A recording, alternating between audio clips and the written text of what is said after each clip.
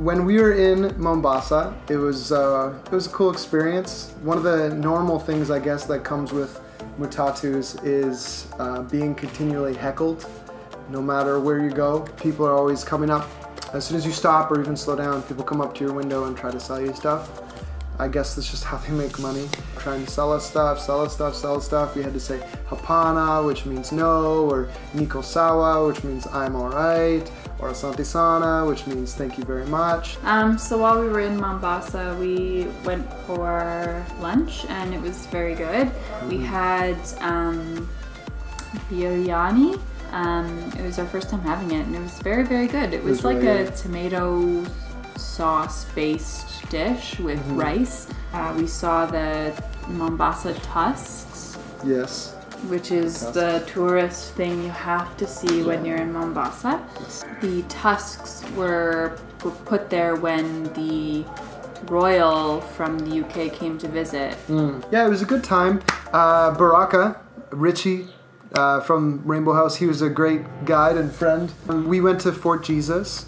It was pretty cool. We got to see the place where the Portuguese set up a fort there, and the architecture looks like Jesus opening his hands, roughly. I mean, it's not perfect, but it was pretty cool. They've got cannons and they had parapets and openings in walls to shoot people and to watch the bay, and they had like a secret tunnel and opening area to bring up slaves when slavery was a thing at the time.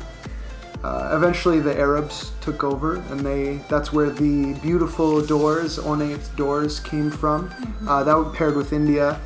The spikes, as you can see on the door, they were added to prevent siege by elephants, because elephants' skulls are very, very hard, but a big spike like that would pierce the skull and make it so the elephant wouldn't do it.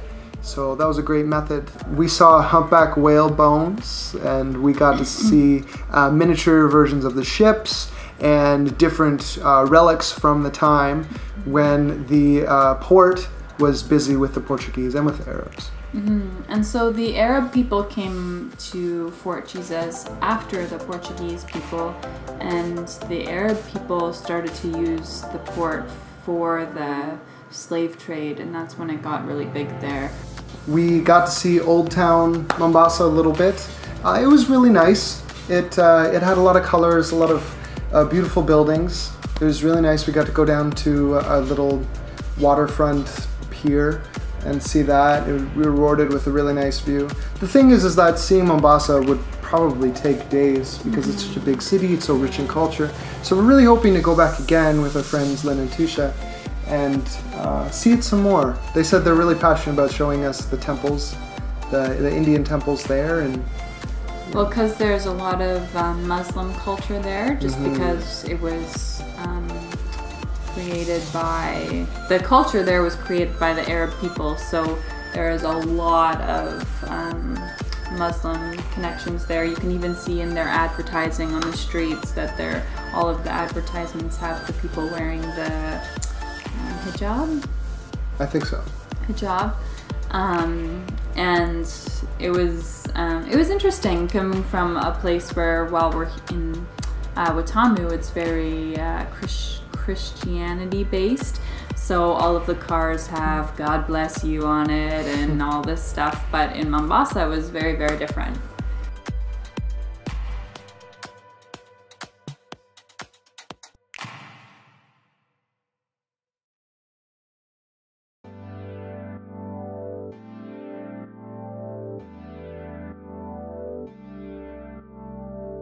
So we walked from our apartment to the ocean, and we were meaning to go snorkeling.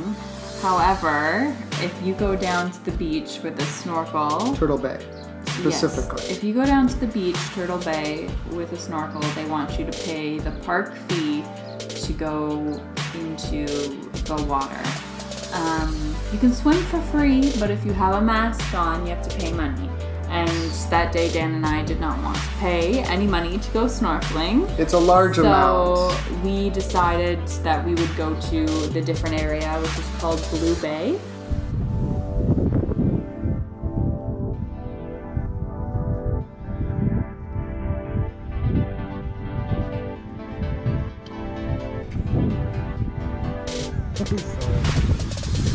you okay?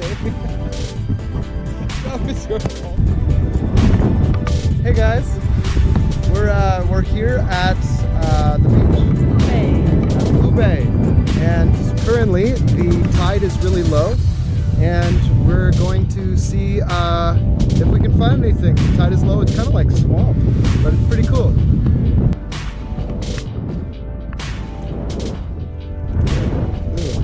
We went at low tide, which was actually a blessing in disguise.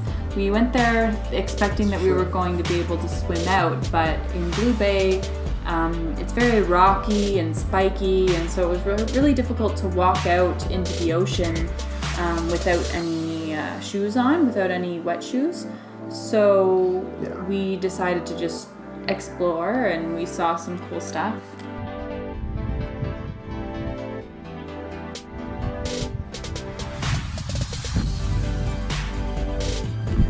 This apparently is the coral reef. There's 2 reefs, and this is the first one.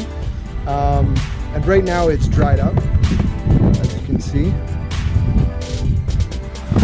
And the fish go out there nearly to the second reef to go relax, because right now it's low tide. It was fun. We got to, because the tide was low, we got to see a lot of creatures that we normally wouldn't be able to see. We got to see these little rock beetles that embed themselves in the side of coral. We got to see crabs. Some type of amphibian. We got to see mud skippers, which is really, really cool.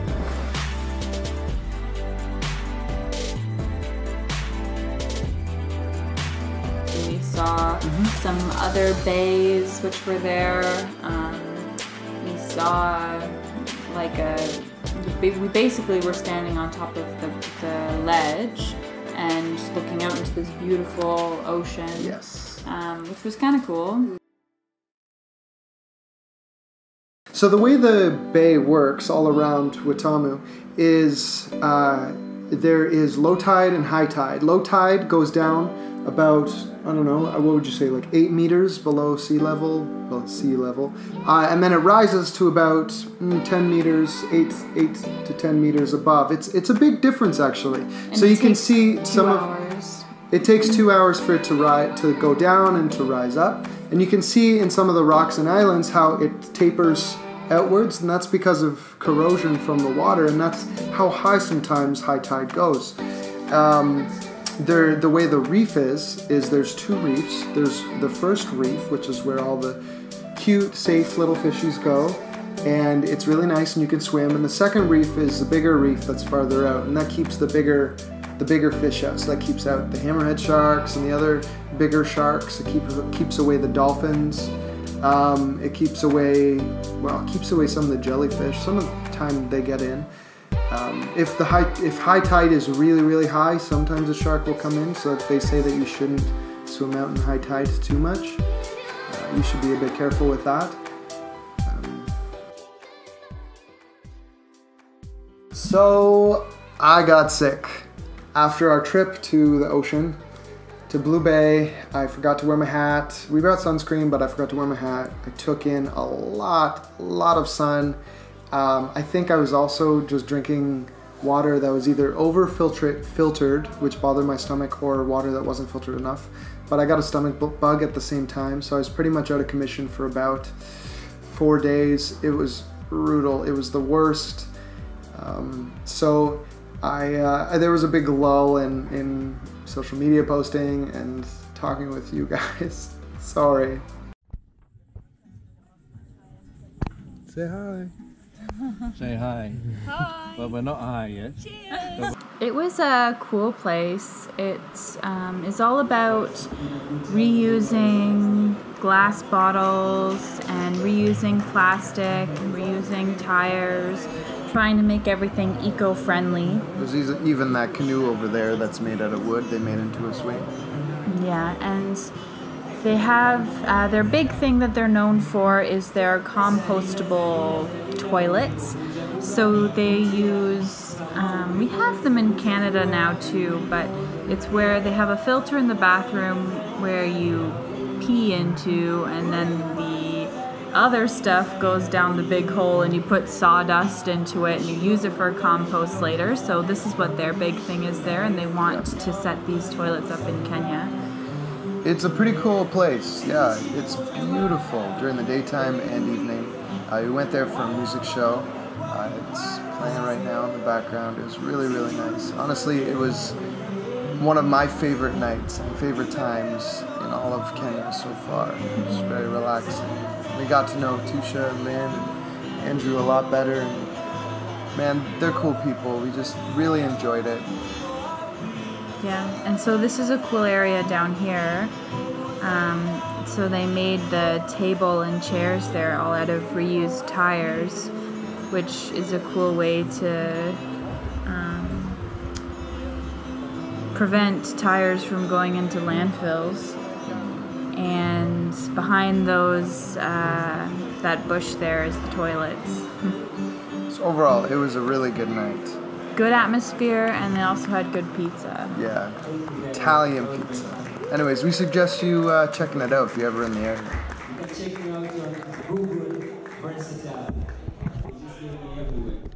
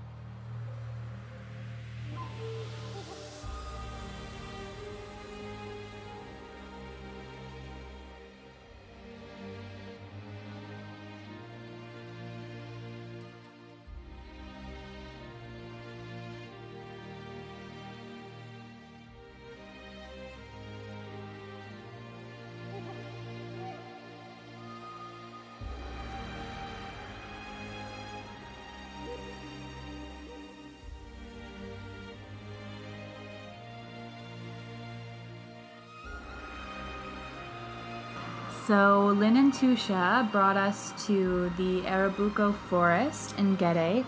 It's the last forest in this area that is the natural forest. So it hasn't brought in any trees and plants from other places into it.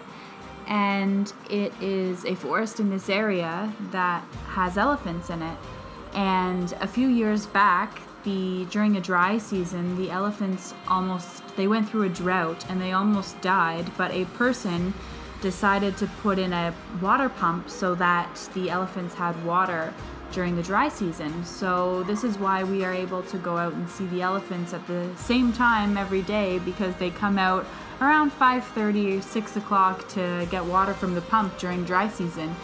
And I must say, this was one of the most magnificent things I have ever seen in my life. And I can't speak for Dan, but The elephant that you see coming close to the fence, they call him Makura, which means naughty one, because he likes to fake charge people who come see the elephants. I think he likes to see humans react to him. It was an incredible experience. It was one of my favorite experiences here in Kenya, and I think elephants are my new favorite animal. We learned a lot about them too. We learned stuff like, if an elephant dies, all of the herd of elephants will stay where that elephant died for a period of time, and then every year at the same time, the exact same day when the elephant died, they'll come to that place and they'll play with the bones and they'll spend time around that dead elephant. And you know, they remember things. They have such a good memory, and they're really thoughtful animals. It's very cool. So one of the craziest experiences I've ever had is right here where Makura fake charges me and a couple people around me. And this is the second time he charged, and I decided to not move and call him on his bluff, and I was rewarded by this incredible, incredible view. Not gonna lie, my hands were shaking a bit. Luckily I have an auto stabilizer, but Rightfully so, because the fence does not hold an elephant in. The elephant could get out if it wanted to, and it could kill Dan. Yeah. So he was shaking for good reason. we just want to say that this is an abnormality. We don't suggest getting close to elephants or this close. We suggest you giving elephants a respectful distance and to respect them, and if they start to approach you, to show them respect. You don't want to run, you want to back up respectfully, slowly, and you want to give them space. Or if you're on a safari and you're seeing an elephant, stay in your car.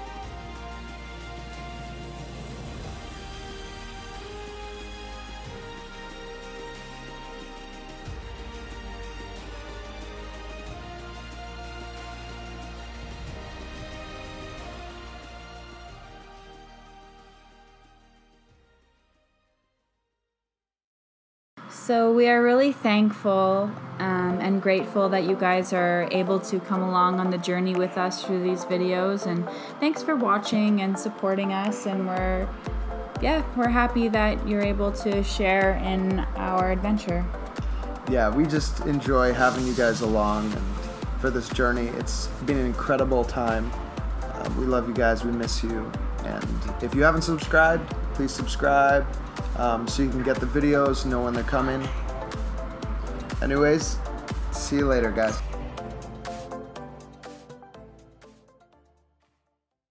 It's hard to dream when your water ain't clean. Now look at Lucifer scheme of Saturday and team. Blood in the ocean to these African streams. This dirty water ain't nothing we haven't seen yet. Buy a bottle for dirty water. Bodies floating in the sea. Dirty water. Blood flowing from the ground. Dirty water. Dirty water. Buy a bottle for bodies floating in the sea. Dirty water. Blood flowing from the ground. Dirty water. Ain't no filters in this town.